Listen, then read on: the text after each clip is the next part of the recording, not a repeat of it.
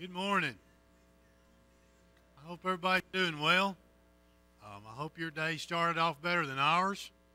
I was doing my studies this morning, and the sun came up, and I thought, man, there sure is an awful lot of water standing in the backyard, and we've got a leak. So I've already gone to Florence and back to get some parts for that. But, you know, God's always on the throne.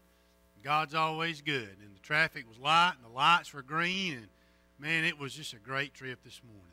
It's good to have you. If you're visiting with us, first time in a long time, or if you have a prayer request, I'm going to ask you to tear this little fly out of your bulletin this morning, put your name and address, maybe your phone number on there so I can reach out. If you have a prayer request, you can write that on there. If you don't want to mention it out, roll that up, slip it in my pocket, drop it in the offering plate. They come straight to me, and nobody looks at those, so I encourage you to do so. Just a few changes on our bulletin this morning. We were planning to have a meal and a ministry fair next Sunday. We're going to put that off. We got a lot of sickness going around. We're just going to hold that off a little bit, going to continue talking about serving, priming the pump for that. And number two, we're going to hold up on our senior night that's coming up this week. We're going to push that back a little bit.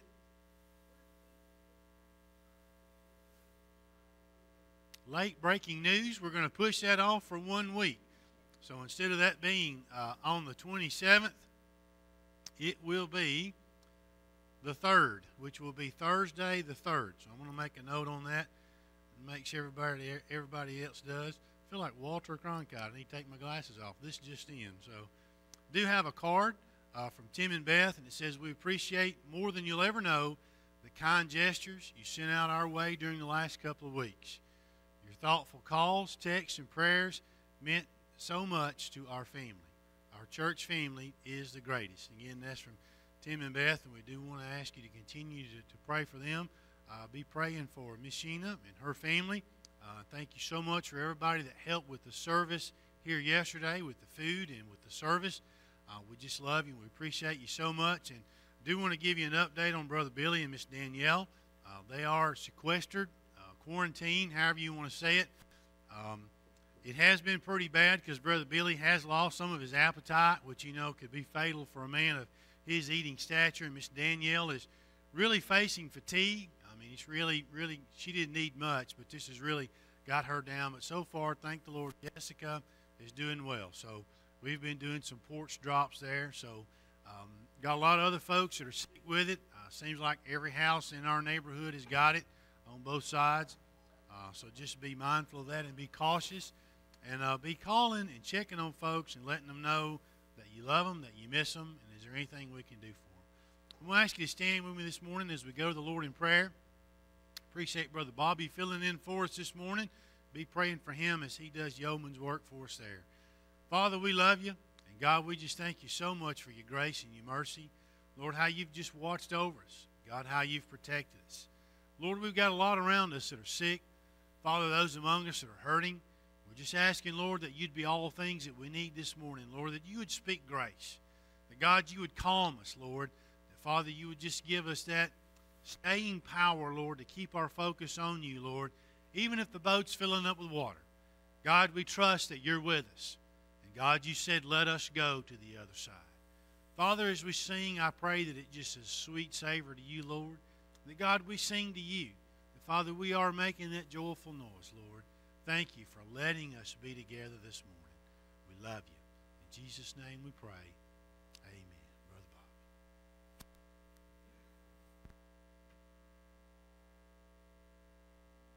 Bob. If you would remain standing.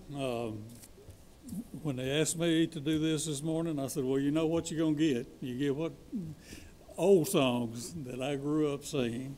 I looked last night in the hymnal that I had, and I think the newest song that we're singing today is close to 100 years old. Some of them are 200 and 300 years old. You know, I don't. If you go out and turn the radio on in my vehicle, it's set to either 91.3 or the Message on satellite radio. It's good music to listen to, but you wouldn't want me leading it. You know, and I think back, if you were in Sunday school or if you're going to pay attention when Jonathan's preaching, we're studying out of a book that's 2,000 or 3,000 years old. So it's not going to hurt us to sing a couple of 100-year-old songs. We're going to start out with 148, and we'll just progress through.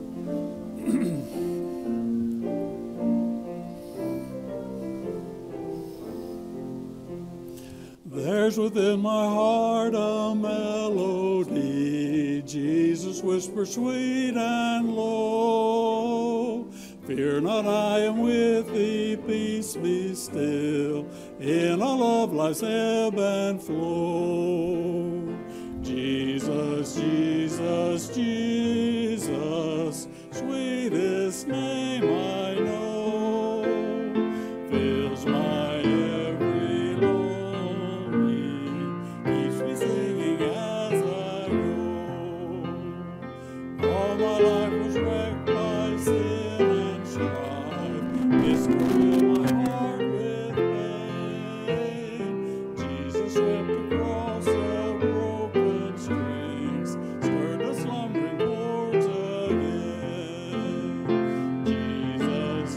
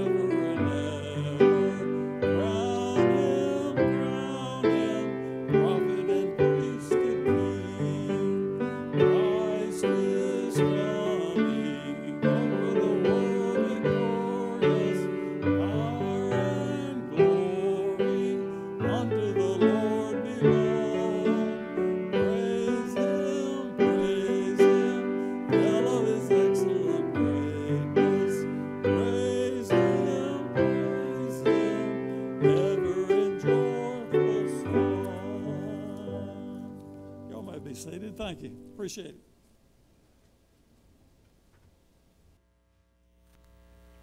Good morning again. One thing I forgot to announce, the obvious, is we're still holding up on our Wednesday nights.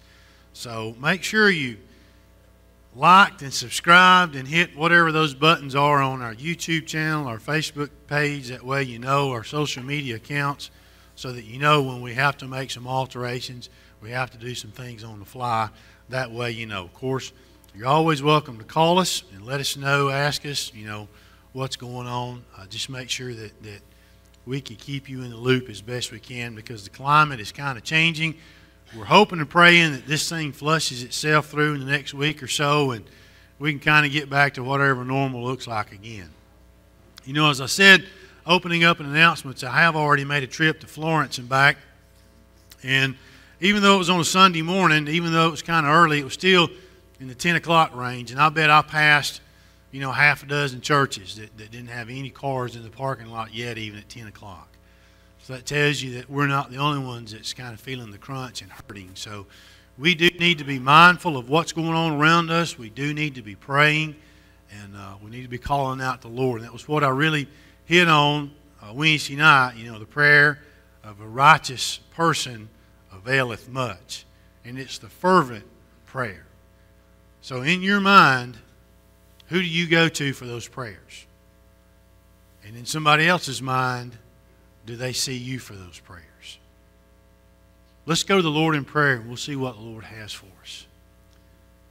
And Father, as we call out to you this morning, Lord, Father, our minds are racing.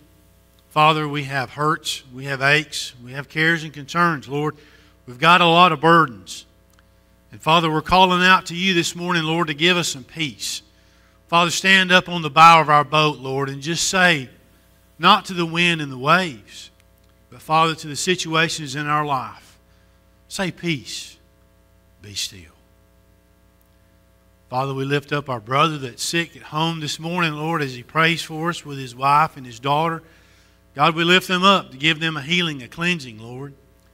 God, we pray for our other loved ones, Lord, that are sick, that are traveling, that are out of country, Lord, out of town, out of county. God, we pray for all the needs that's going on, Lord, the peripherals that are chewing at us from the corners, Lord. God, all the things that try to take our focus off you, I pray that you bar them at the door this morning so we can hear a word from you, Lord, so that we can ask ourselves, am I in the attitude to serve? God, have we got our service clothes on? Our boots, our gloves, our hat, our jacket? Are we wearing our safety gear, Lord? Are we ready? God, are we ready for what you're telling us we need to do? God, speak. Speak through me. Speak loud and speak clear. In Jesus' name we pray. Amen. Our attitude to serve. I want to ask you, what should our attitude be in order to serve properly? You've often said, I've got to just put my mind to it. I've just got to wait till my back quits hurting. There's always something that we have to move out of the way so that we can do whatever it is we need to do. But what about our mental attitude to be able to serve God? Look with me to 1 Corinthians chapter 13. Paul wrote chapter 13 to the church at Corinth, and we're only going to catch the tail end of it. This is another one of those situations where there's more meat on this bone than we can chew on this morning. But he's writing to the church at Corinth about charity, which is love, and how it never should fail. Paul says it never fails. But truth be known, do we continually love? Do we continually provide charity for those around us?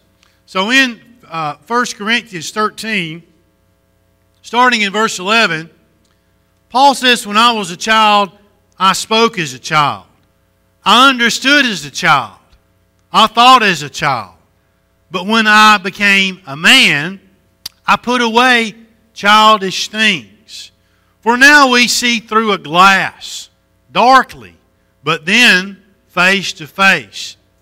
Now I know in part, but then shall I know even as also I am known.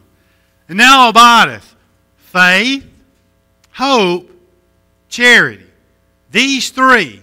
But the greatest of these is charity. Now, Paul is telling us here that, I once was a child. And I think we all once can say that we was if we're up to a certain spot. And the older I get, it seems like the younger, old is. I mean, you look at kids driving down the road and it look like they just put the bottle down to get behind the wheel of the car. I mean, it's scary. And I'm sure some of y'all thought that about us when we started driving. But Paul says, believe it or not, I once was a child. And when I was a child, obviously I spoke like a child. There was some ignorance in that. There was some unlearned speaking. And he said, I understood as a child. Do you remember back when you thought you knew everything? And then the day came when you realized you really didn't know everything. I remember the shock, and there's been shock of many times when I thought I knew exactly how to do something, only to find out I did not. And Paul says, I thought as a child, I spoke as a child, I understood as a child, but then he says, I grew up. I became a man. And ladies, that does not exclude you. He's talking about growing up and putting away those childish things. And he talks about looking through a glass. Now, you got to understand, back in those days, they didn't have the glass that we have today that is literally invisible. They had that brown, dark, kind of heated, compressed sand. And he said, but there's going to come a day when I'm going to see clearly. And he said there are three things that will abide forever: faith, hope, and charity. So what should our attitude be in order to serve properly? Firstly, we need faith. We have got to have faith. We've got to have these three things in our life, so you know what the 3 points are today. We've got to have faith, being a confidence or a trust in a person or a thing. Belief that is not based on proof. If you've ever had to go somewhere, you had to have faith in the automobile. You had to have faith in your ability to get there. You had to have faith that there's not going to be a traffic jam somewhere. You've ever worked with somebody that followed you up or you followed them up. You had to have faith in each other so you understand what faith is. But what about true faith in God? Do we have true faith in our God? Paul said in verse 12, as a child of God, we will see God. We will see Him face to face someday, but do we trust God? We may say, I've put faith in God for all of eternity, but I'm doing it my way today. I have faith in God for tomorrow, but not necessarily today. Is there any historical evidence that you can show that God has failed you before? I think that's kind of a sobering question. Has God ever failed you before? Why are you not trusting Him with today? Does our lack of faith in God taint our faith in His future? Not our future, but His future. If we won't trust God with a situation in our life today, that means that we really are not trusting Him for the situations that come tomorrow, right? If we want to have an attitude of service, we've got to have faith in God. Then we've got to have faith in ourselves. We have to trust that the good work that God has started in us is in fact there. I looked up and God told Isaiah and Jeremiah the exact thing. Exactly. He said, I have put my words in thy mouth. Two great prophets. He said, I put my words in your mouth. Yet why are we so afraid to speak? Well, I'm not Isaiah and I'm not Jeremiah. But we're afraid to speak because we don't know what to say, because we may say the wrong thing. Because we don't realize that as a child of God, He has put His words in our mouth. But why are we afraid to speak? Why are we afraid to serve? Why are we so tired to work? Why do we have such little faith in ourselves? Is it because maybe there's historical evidence where we have let ourselves down?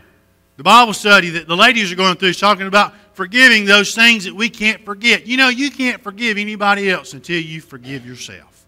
You have to lay down those failures that have been in your life. Leave them, repent of those things, and walk away from those things.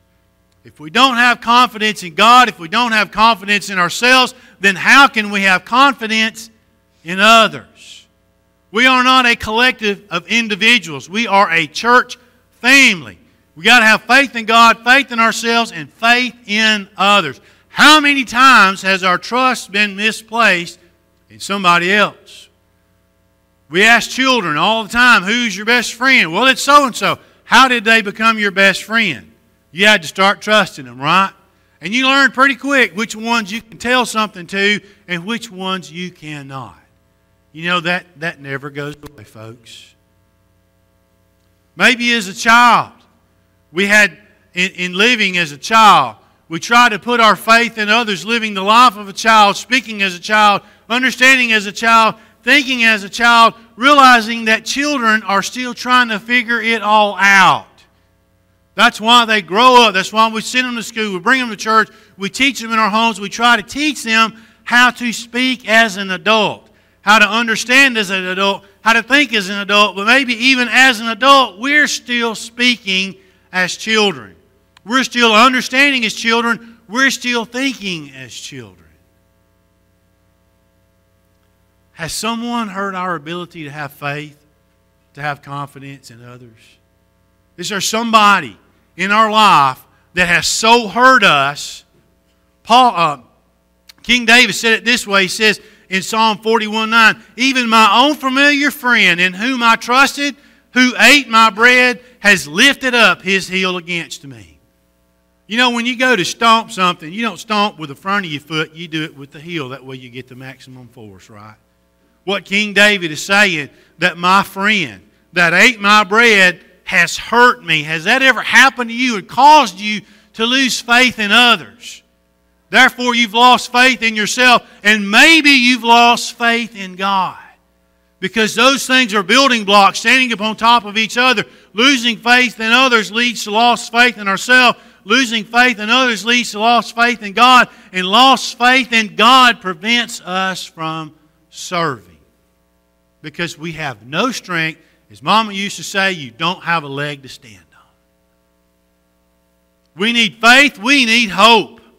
Hope being the feeling that what is wanted can be had, or that events will turn out for the best.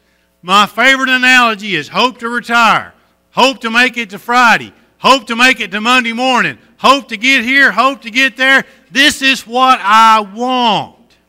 But what about in our life, do we have a hope to grow? And I'm not talking about out, and I'm not talking about up. I'm talking about growing from a child into an adult. So that we no longer speak like a child, think like a child, act like a child. Grow to put away childish things. Put away unproductive language. If you think about idle chit-chat, think about all the words that you speak in your life that are not for God. Yesterday at the memorial service, Sister Sheena was privileged to be able to stand and to be able to talk about her sister, Deborah. And she was able to share her sister's testimony. And you know how she was able to share her sister's testimony? Because she found out about it. Now you imagine at the end of life, and you have the opportunity to go talk to somebody, and you're so burdened about their salvation, and yet you want to talk about sports with them. You want to talk about politics with them. You want to talk about the weather with them. You want to talk about all those things that have nothing to do with that person's eternal salvation. Unproductive language. What about unproductive understanding? I can't. You ever heard that? I can't do it. I am not capable of this. This is above my pay grade. Can't? Never could, folks. I can't, but God can. What about unproductive thinking? Have you ever said that even God cannot save that person? Even God cannot change that person? I believe it was one of the great golfers one time that said even God can't hit a 2-iron. I mean, and they don't even make those things anymore. Have you ever said something? You may not have said it out loud, but you thought it. Man, that'll never change. Meaning, even God can't change it. We want the future to turn out for the best, right? What about our spiritual profitability? Do we want that to turn out for the best? Hope to grow, hope to see. We all want clear vision. I mean, we don't want to be looking through that dark lens in verse 12 that he's talking about, the clouds, everything. You ever said hindsight is 20/20? You know, because you can look back and see, yep, right there's where I stepped in it. See, I mean, I know I didn't see it coming up to it, but I see now where this went wrong, where I came off the rails. Can we look back now and clearly see the hand of God and how it has been at work in our life to bring us to the place that we are today? And you go back to whenever it was and you think, how in the world did I find myself in this situation? I don't know what to do. I don't know which way to go. And now you can look here and see because God stopped forward progress. And God said, we're going to change things. Hope to see. We all want clear vision. Proverbs 29:18 says, where there's no vision, the people perish. No vision for today or no vision for tomorrow. Or does it matter? If you don't have one for today, what good is it to have one for tomorrow? Because tomorrow's never going to come. It's always going to be today. What about hope to live? What does it mean to live? In your mind, when you talk to somebody about living, what do you tell them? Do you define living by the things that are in your life? Do you define living by the persons that are in your life? Do you define living by the actions that you do? What is it that quantifies and qualifies your life? In other words, you have a moment to where you say, man, this is the life. What's going on right then when you say that? You just can't get any better than this. Man, this is the life. How much of God is involved in that? How much faith in God brought you to that place? How much hope of what God's going to do in you brought you to that place? Have we lost our hope? Maybe we don't like the political climate. Maybe we don't like this pandemic that's going on. Maybe we don't like the sports teams. Maybe we found ourselves in a relationship and we're starting to lose hope. James 4:8 says, draw nigh to God and He will draw nigh to you. Have we got so far away from God, it just feels like hope is fading? Like looking through a cloudy glass? Lastly, we need love. You got to have faith. You got to have hope. You got to have love. King James says charity, which is something given to a person or persons in need. Most other translations say love, which is a profoundly tender, passionate affection for another person. So you're giving something passionate, something profound to somebody in need. Do we have love in ourselves? You know, it's hard to love somebody else if you don't love yourself. I mean, it may be that you've heard the term narcissist, and you're afraid to death of being a narcissist. That's somebody that can't see the flaws in themselves. They love themselves, and they think they're always right, and everything's worked back to them. Do you sit down in your chair at night and say that I am proud of the accomplishments that I've done today? How much of that was done for God? When we come to the end of it all and we're starting to rack up the things that we've done and we're starting to lay them aside and we're starting to say, you know, I've accomplished this in my life and this in my life and this in my life. What have I done for God? How much love have I had that I was profoundly tender, passionate, giving love to those people that are in need?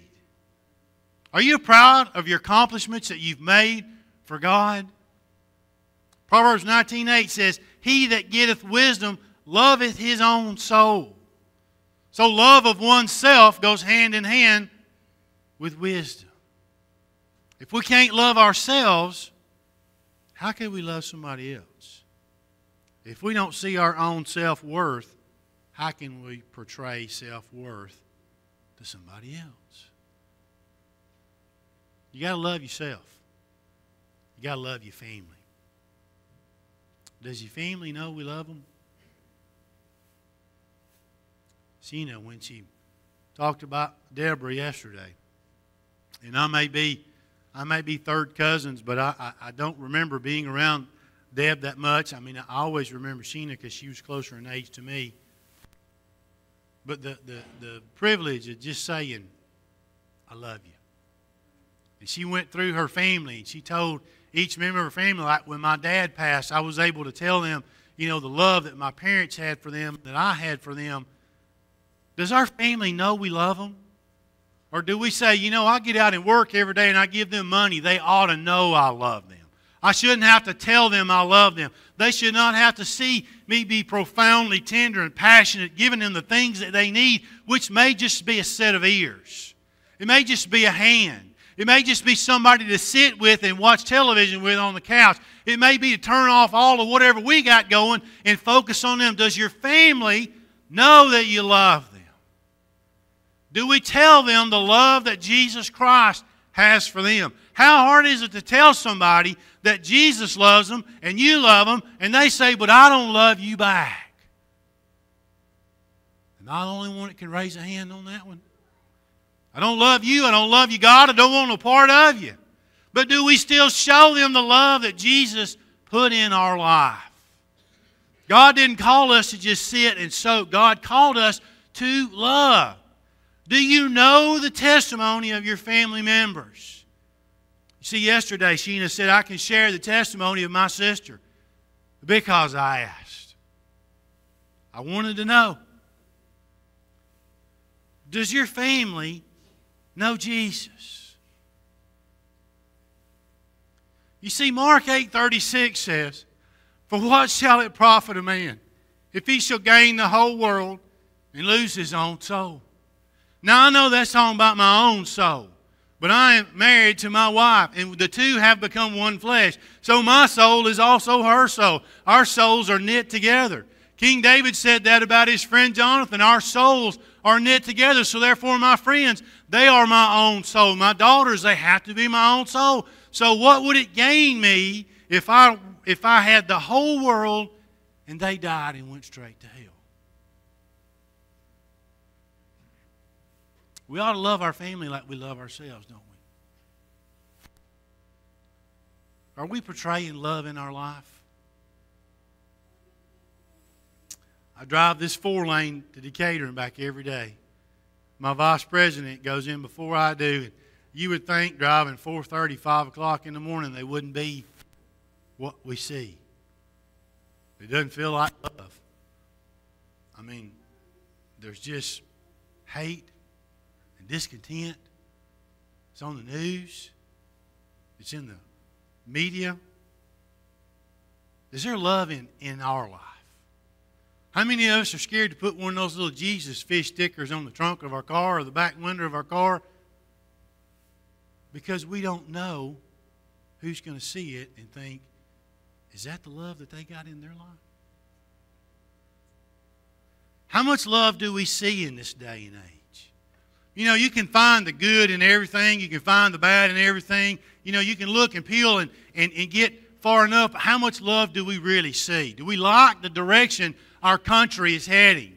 Do we like the direction the church is going, where we're just separating? Do we like that? Or do we want to see love? Do we want to display love? Do we want to have faith that God has got this, that we just stay faithful? Do we want to have hope that God has got a better day in store for us, and how many can we take with us? And do we want to show love to those that are lost and dying around us? Because John said in 1 John 4:8, he that loveth not knoweth not God, for God is love. And it's hard to say, I have love in my heart if I don't have God. And it's hard to say, I have God in my heart if I don't have love. We were in here last night cleaning up after the service. And everybody was taking, what had been given for them. And we left the mailbox. And they were saying, you really sure you want to put a mailbox in front of the pulpit? And I said, sure, I'll preach on bringing the mail. You know me, I'll work it in somehow. But see, Deb worked for the post office. So the family, the brothers and the sisters, made this display for her. And I wanted to leave it sitting down here because I think our life a lot is like a mailbox. And I know Some of you used to mark the fenders of your trucks because you run them over and hit them, and people like to put fireworks in and blow the lid off. And I mean, we have a lot of fun. That's a federal offense, by the way. But if you think about that mailbox, it's out on the road of our life, isn't it? I mean, it's standing there. It's every day. It's every night. You know, sleet or rain or snow or, you know, nothing's going to stop the mail from running.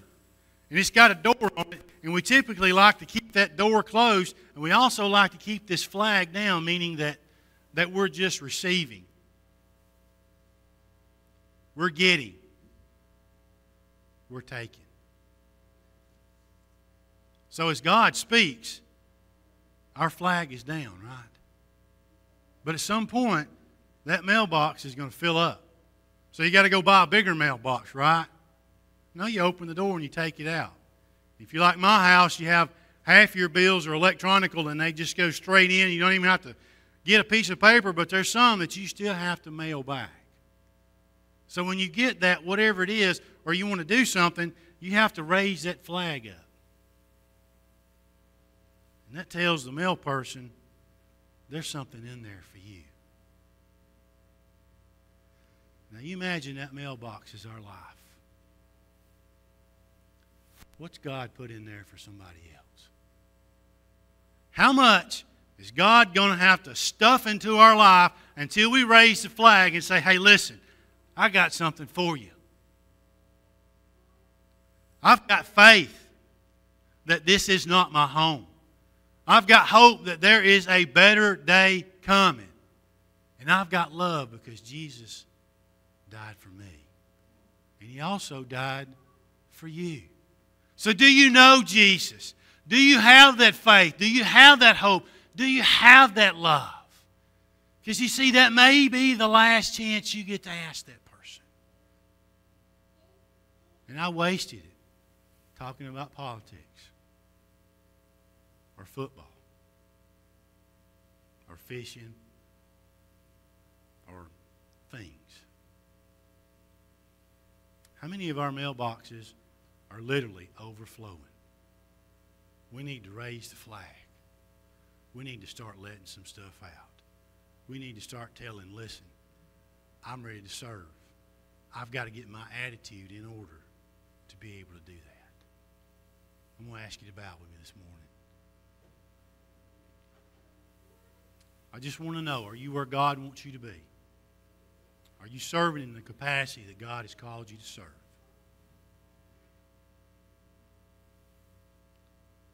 How much more is God going to try to stuff in our mailbox until there literally is no more room?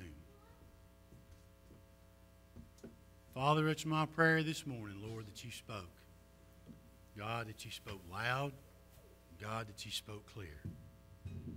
What is our attitude toward service? What is our attitude toward you? What is our attitude toward others? Lord, I pray this morning that you move.